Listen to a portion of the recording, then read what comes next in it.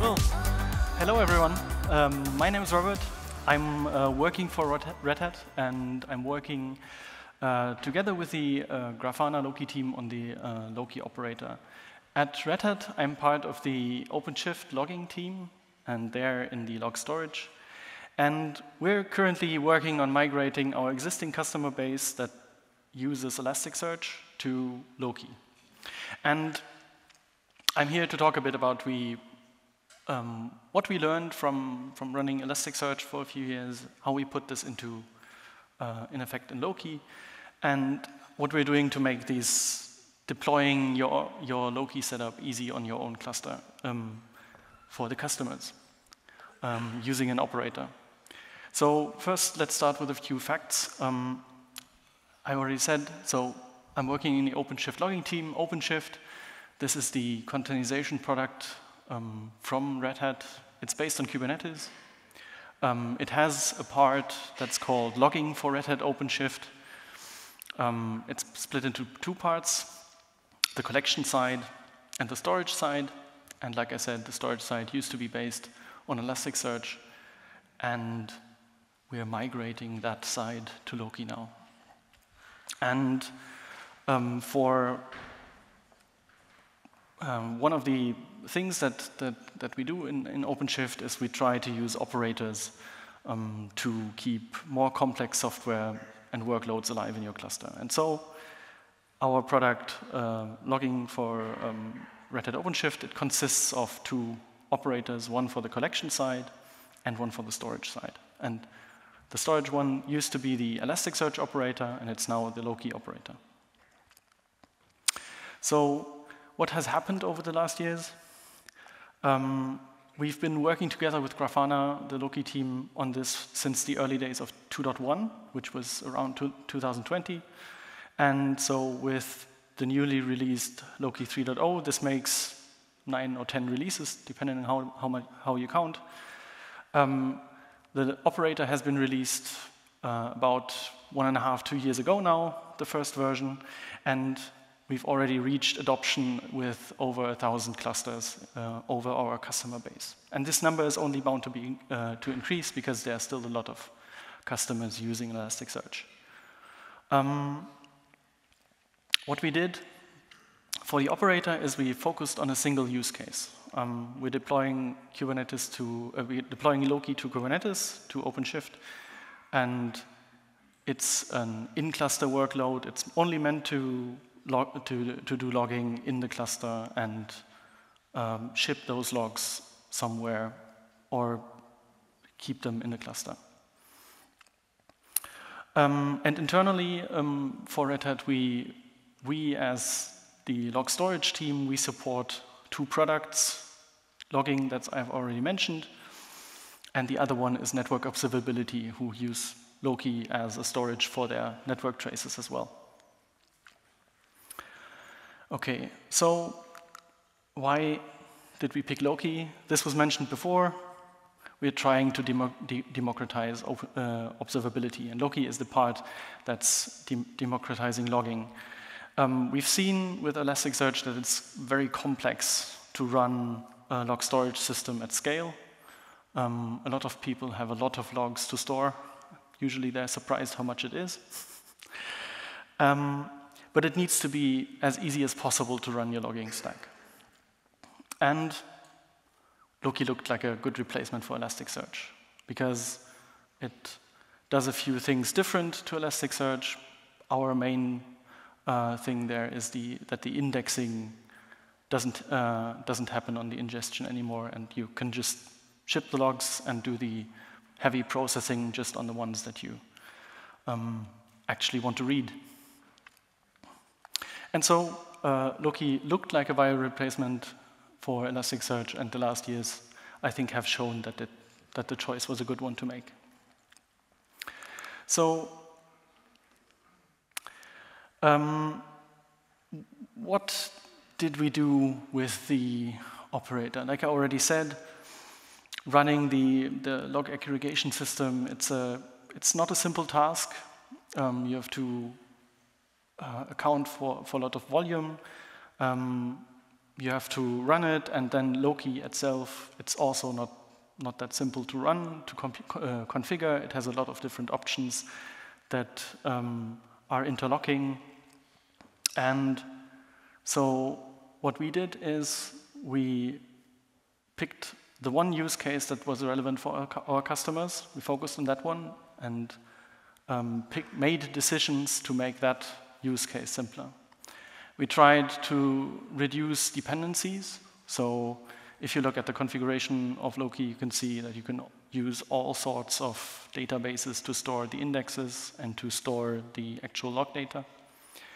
And we've narrowed this down to a single choice. And we've also removed the dependency on other databases completely. So Loki is the only thing that's running in your cluster. And I already mentioned this, the Loki configuration is very complex and long, so we simplified the configuration to provide just the options that we think are necessary and group these around the customizations that we think are necessary. So let's talk about these different points.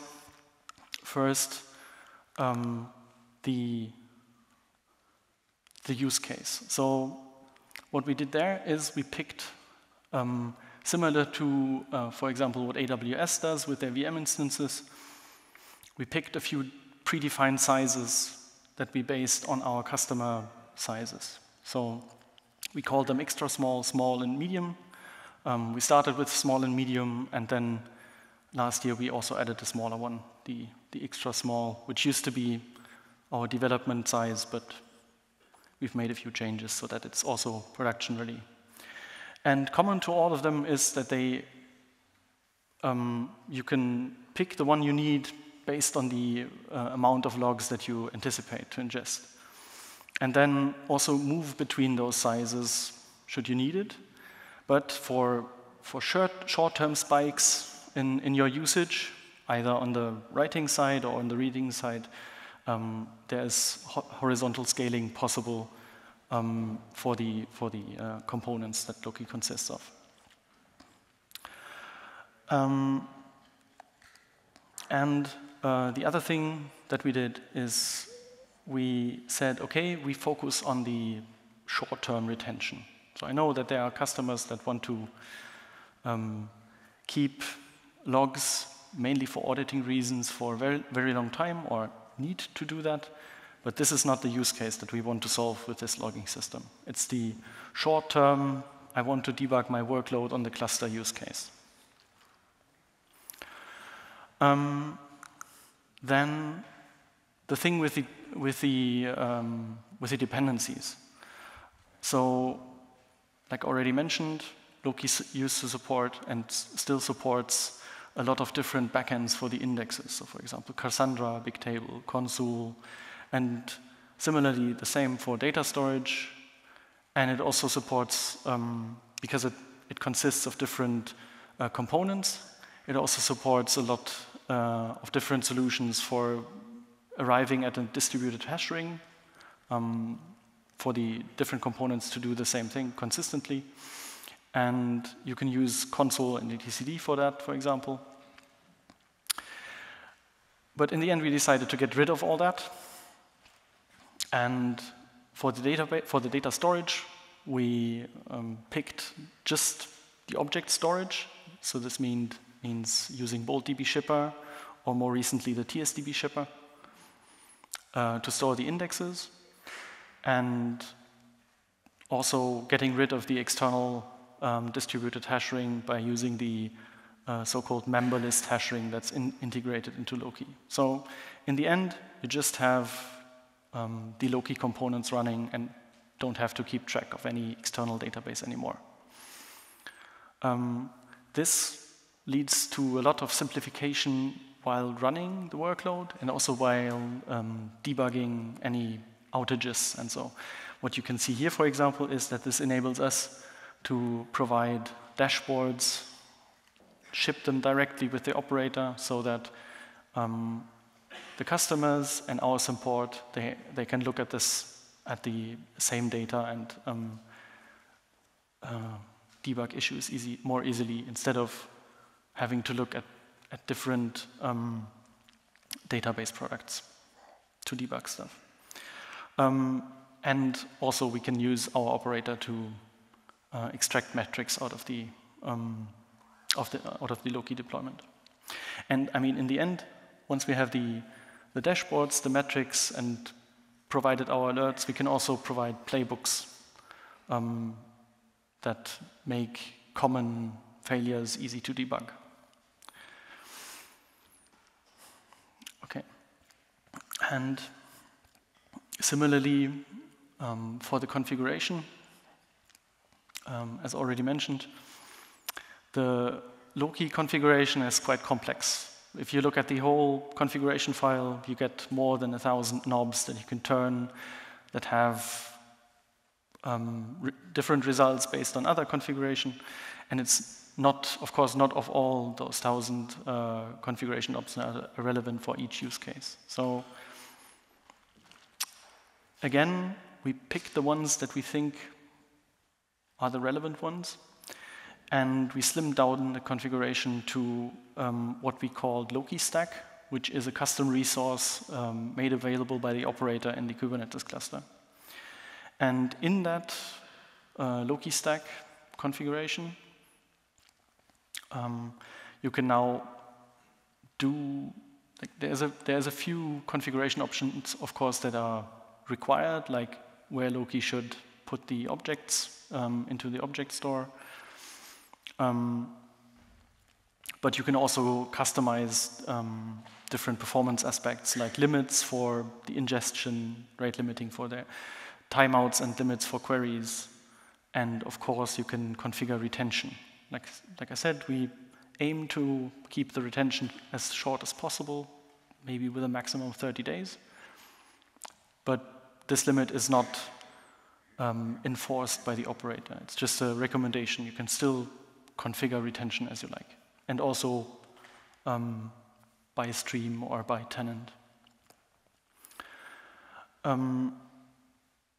And one advantage of the operator paradigm that we're using is that because we only have a very short amount of configuration options that we provide, we can also upgrade the users to newer configurations options. So when we see that we have an issue with our current configuration, and this is something that's reported by support, for example, it's possible to change the configuration over all the deployments using a new version of the operator. And it also makes migrations easier. So for example, I mentioned TSDB shipper. This also comes with a new schema version. And this is something that we can't do fully automatic because it's a relevant configuration for the user, but we can give hints to the user, for example, by emitting an alert that, oh, you're not using the latest schema version. With this version of the operator, you have access to a new one. We think it would be a good choice to update to that. And then the user can update the Loki stack configuration, and the operator will do the rest and update the Loki components. And the last thing is we're running Loki by default in the fully distributed mode, but we're not using all components by default. We've gotten rid, for example, of the query scheduler, because in our use case there's not so much a risk of a noisy neighbor, for example. So this is something that we probably don't need in our use case. Or the ruler is only activated if the configuration requests it, and not automatically. And the third thing is that we, of course, because we want to integrate with OpenShift as much as possible, and we've customized the Loki tenancy to match the tenancy that's also already provided by OpenShift. But in that way, the Loki operator is agnostic to the platform. So while there is a mode that's specifically tailored for OpenShift, there if you use it outside of OpenShift, you can customize this to any tenancy model that you need. Okay. I mentioned as the last thing that it's not just available in OpenShift, and that's something that I mean, really. So, as mentioned here, Loki Operator.dev